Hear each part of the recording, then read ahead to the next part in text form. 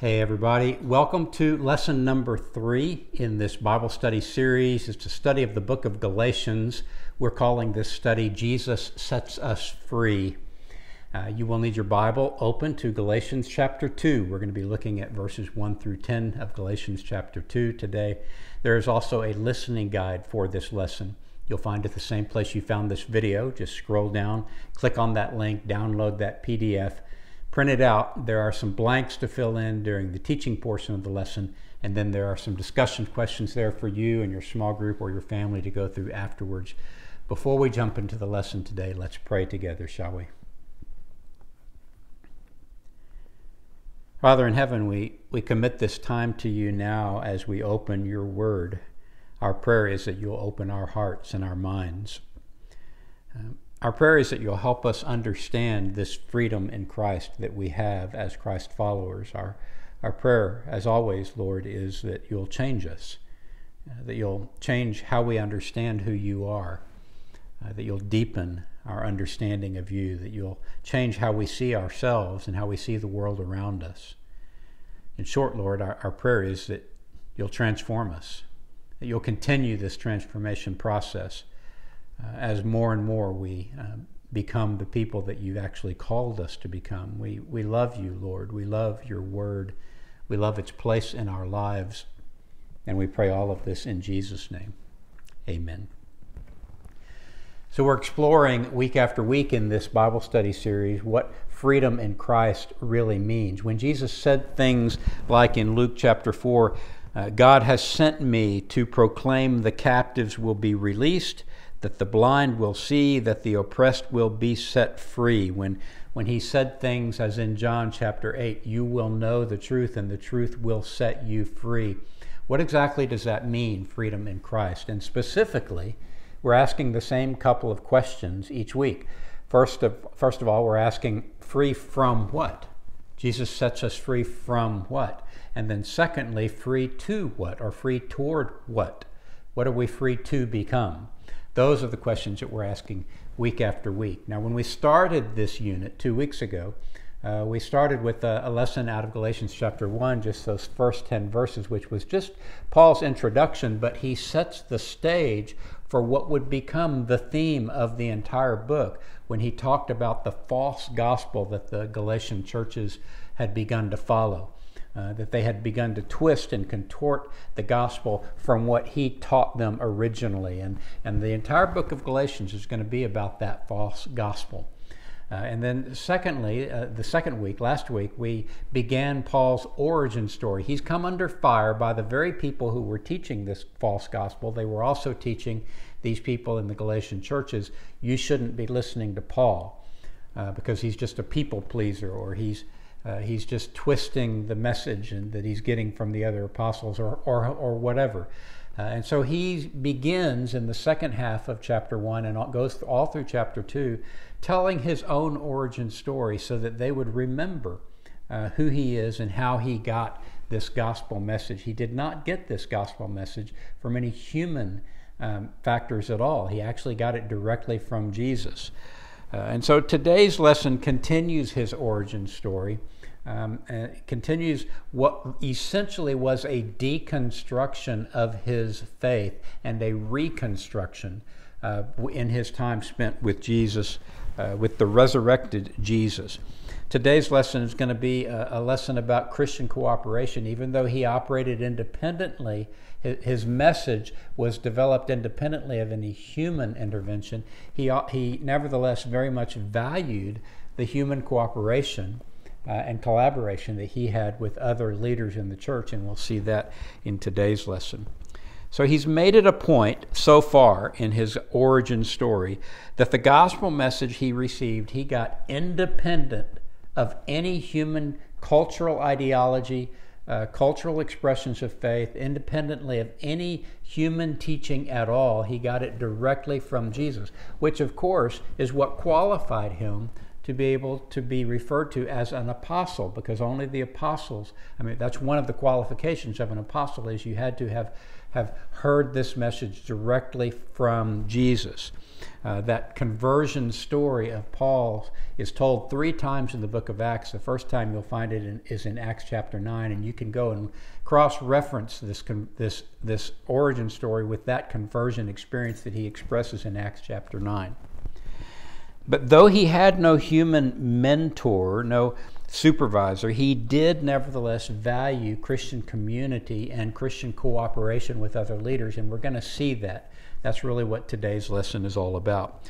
Today's lesson asks us whether our own freedom in Christ that we experience likewise values Christian community and Christian cooperation. It's going to ask us that same question about us. So we're going to be picking up in Galatians chapter 2, beginning with verse 1, and this is what it sounds like. Then, after 14 years, I went up again to Jerusalem with Barnabas, taking Titus along with me. I went up because of a revelation and set before them, though privately, before those who seemed influential, the gospel that I proclaim among the Gentiles, in order to make sure I was not running or had not run in vain. After 14 years, so let's do the math. In last week's lesson at the end of chapter 1, we saw that there was a 3-year period of time after his initial conversion experience. A 3-year period of time off in Arabia and in Damascus where he did this, what we refer to as a deconstruction of his Jewish faith and a reconstruction of the gospel of grace, the doctrine of grace. So he was deconstructing what he had learned through the Pharisaic laws and reconstructed in this gospel of grace. And that began in that 3-year period of time. So that brings us to a total now of 17 years with very little human influence. That is, very little introduction to any other apostles' teaching. Total of 17 years of teaching and preaching this gospel message given him directly by God. 17 years of deconstructing his very Jewish understanding of God's law and reconstructing this theology of grace that is so beautifully set out in this letter and in other letters, largely independent of any other teachers or apostles. Remember, we talked last week about Jesus confronting the fact that the Pharisees, the teachers of the law among the Jewish people, had pieces of the puzzle. They had all the right pieces of the puzzle. They had studied the scriptures. They had all the right pieces. They just didn't have them all in the right place. And there were specific pieces of the puzzle that Jesus pointed out that didn't seem to fit their picture. And they needed a deconstruction and a reconstruction, which is exactly what this Pharisee named Paul went through.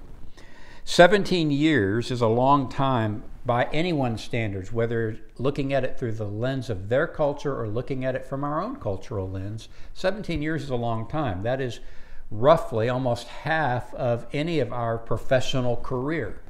And so he's now had 17 years to go through this process.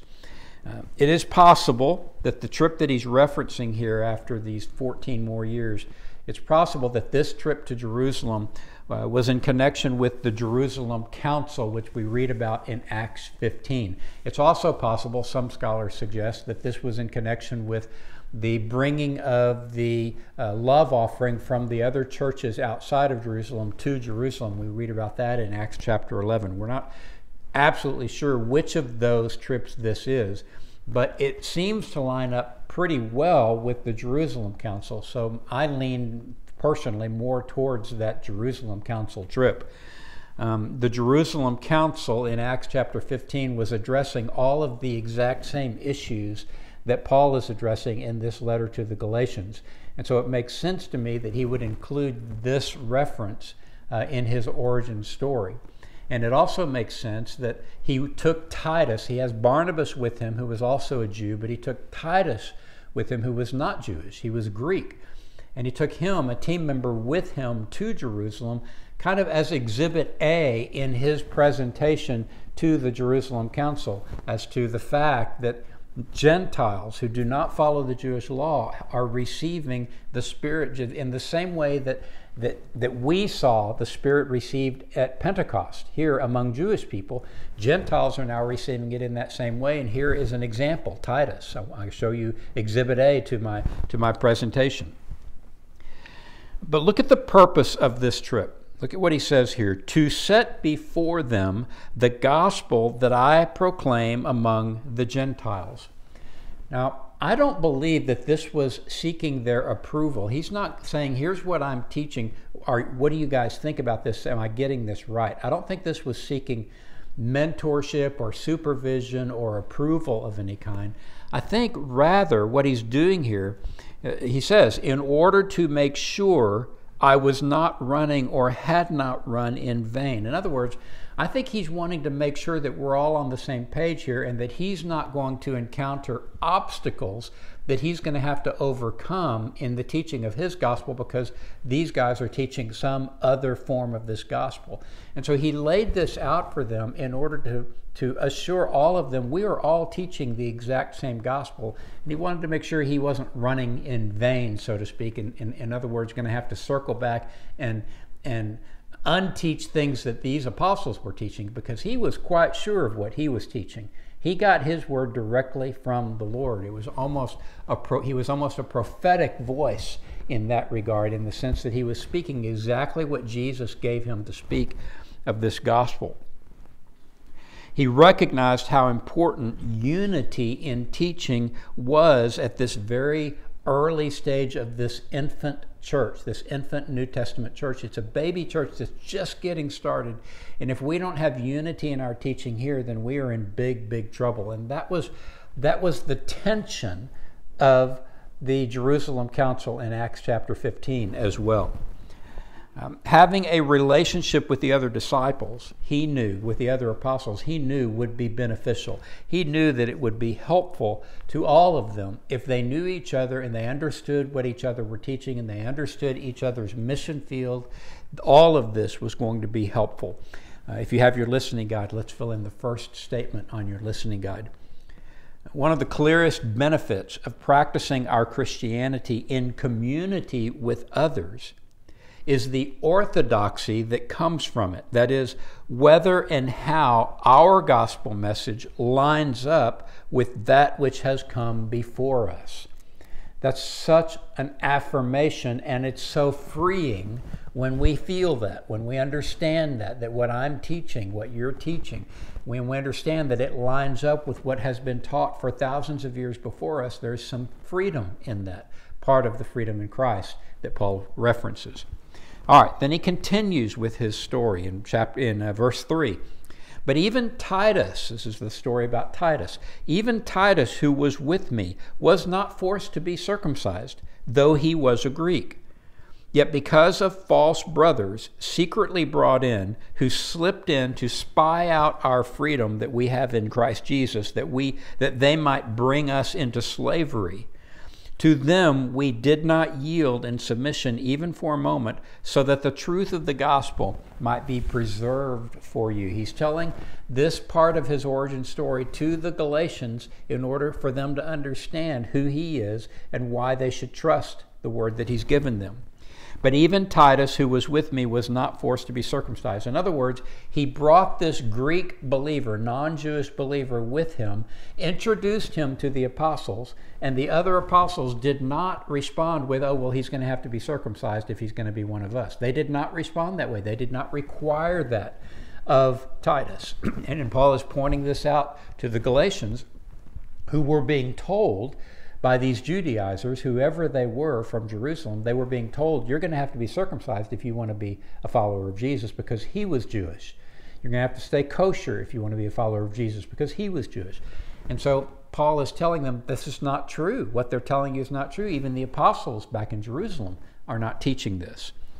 Yet because of false brothers secretly brought in, apparently, some of these Judaizers, who may not have even been real followers of Christ, had sneaked into the meetings under the guise of Christian leadership. Maybe the meeting was the Jerusalem Council. That's entirely possible. Again, it's possible that all of this was tied in with the Jerusalem Council. I want you to listen out of Acts chapter 15 to the initial description of the Jerusalem Council and see if this doesn't fit well into what Paul is describing here. This is Acts chapter 15, beginning with verse 1. Certain people came down from Judea to Antioch and were teaching the believers, unless you are circumcised according to the custom taught by Moses, you cannot be saved. This brought Paul and Barnabas into sharp dispute and debate with them. So Paul and Barnabas were appointed, along with some other believers, to go up to Jerusalem to see the apostles and elders about this question.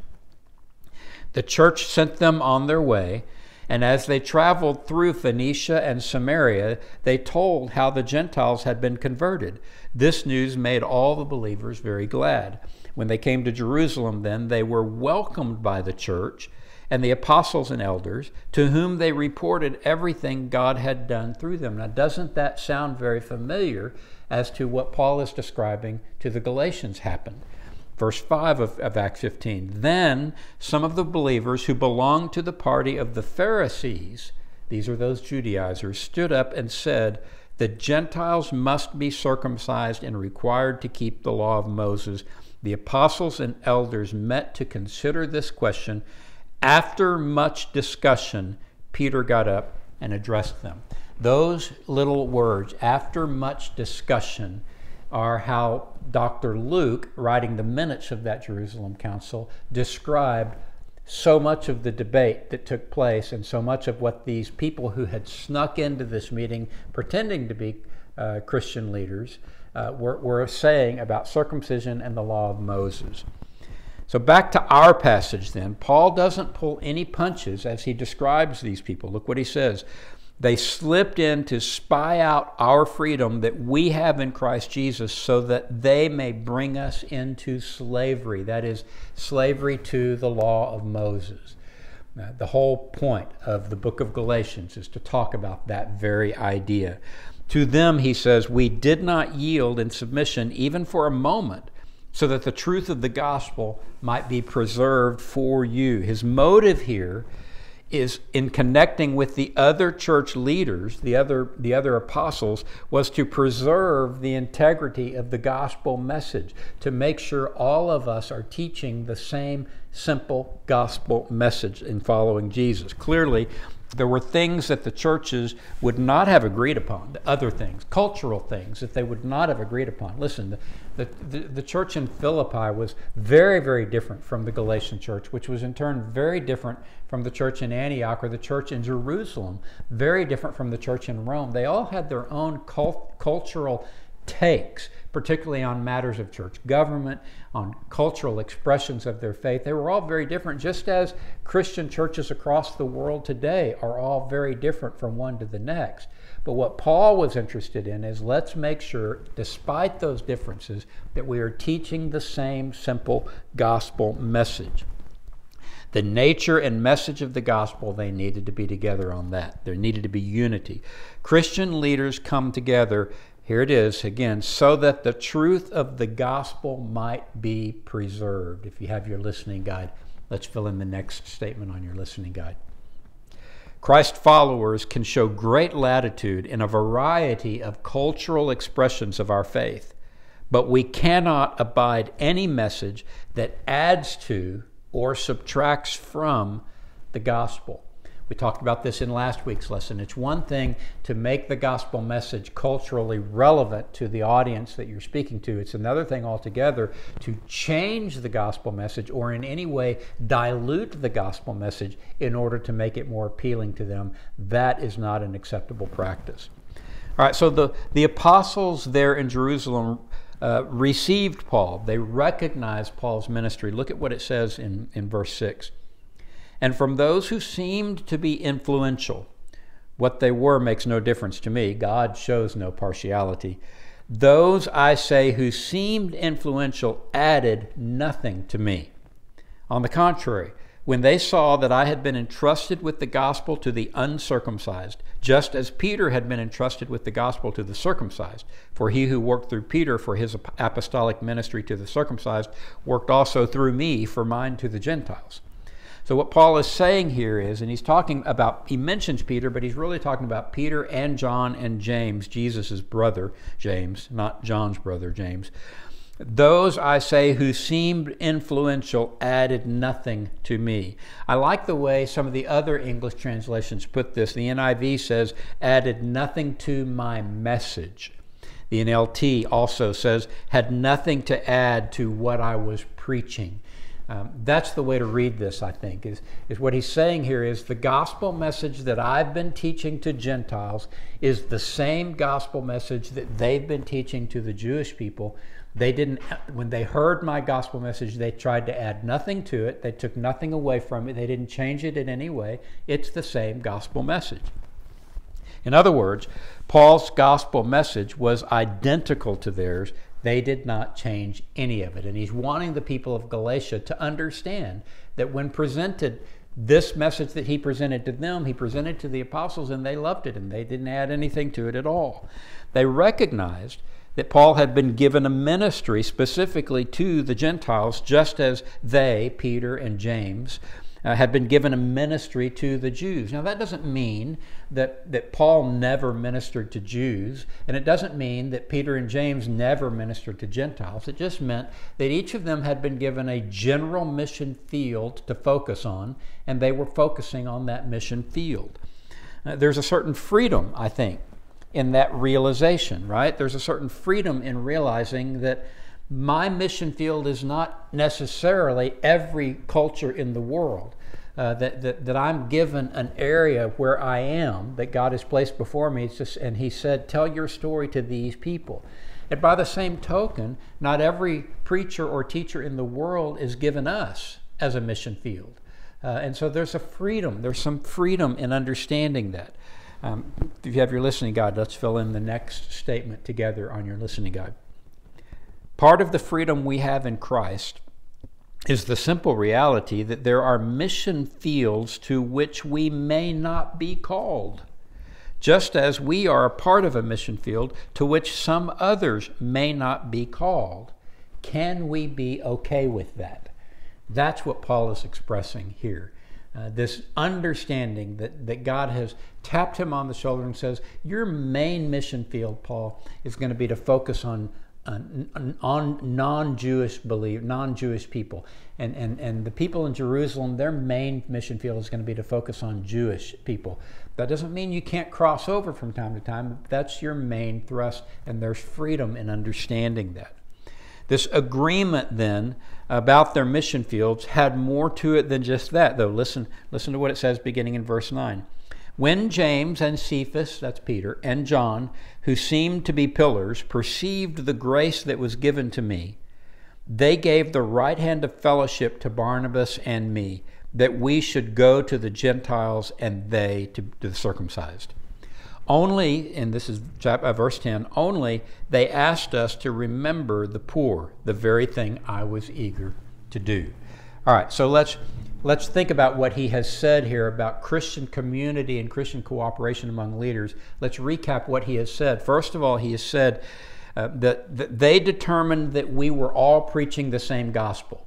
So we're all good there. The gospel message that we're teaching, however we culturalize it or relevantize it to a particular culture, we're teaching the same message, number one. Number two, they acknowledged that we each had our own mission field in front of us. I to the Gentiles, they to the Jewish people. We were each called to two different mission fields, and that's a good thing. So number three, there was a third thing. They needed to establish one more commonality, and it's an important one, I think. They asked us to remember the poor, the very thing I was eager to do. This would become a central tenet to this movement, this revolution that we refer to as Christianity, caring for and concern for the marginalized and for the poor. No matter how big this revolution becomes, this was vision on their part. It's not all that big so far, but it's obviously growing. And what they're saying is no matter how big this revolution would become, no matter how culturally diverse this revolution becomes, no matter how many different interpretations of Scripture this revolution includes, no matter how many different kinds of governments would eventually be influenced by this revolution, no matter how many personalities get involved, no matter how many mistakes it would otherwise make across the centuries, it would always be a movement that cares about the poor and the marginalized. Why is that? Well, because Jesus cared about the poor and the marginalized, and this is a movement that is based upon Jesus himself, that holds Jesus at the center of this movement. All these leaders would have this in common. No matter what else, no matter what directions this movement takes, all of these leaders would always have this in common. If they were in fact a revolution, and they were, this would become a part of the mantra of this revolution. And Christ followers today, if they are genuinely following Jesus, still have this as their mantra and still have this in common. If you have your listening guide, let's fill in the last statement together on your listening guide. In a day when we have more Christian denominations and more cultural interpretations of Christianity than we can even count, genuine Christ followers of every flavor still share a common concern for the marginalized and the poor. It is the way of Jesus.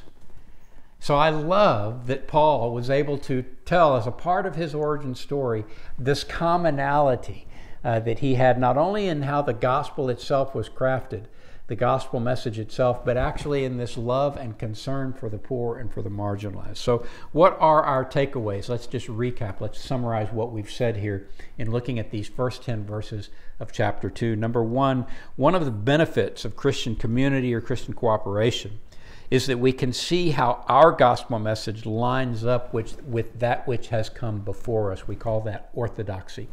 Number two, no matter the various cultural expressions of Christianity, the gospel message always remains the same.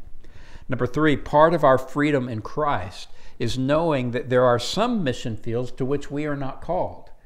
And number four, no matter how diverse Christian cultures may be, they all share this in common, a concern for the marginalized and for the poor.